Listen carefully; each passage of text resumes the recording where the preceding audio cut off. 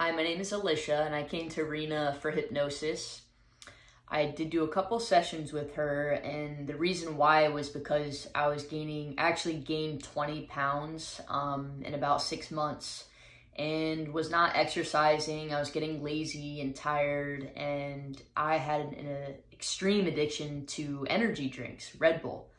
And I came to her and did some hypnosis, and actually been off of energy drinks now for a little over a month now.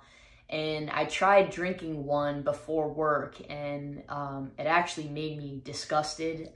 It made me want to throw up, which is crazy because I actually like the taste normally. But through listening to the tapes at night, like she had asked me to, I believe it did get into my subconscious and it really helped.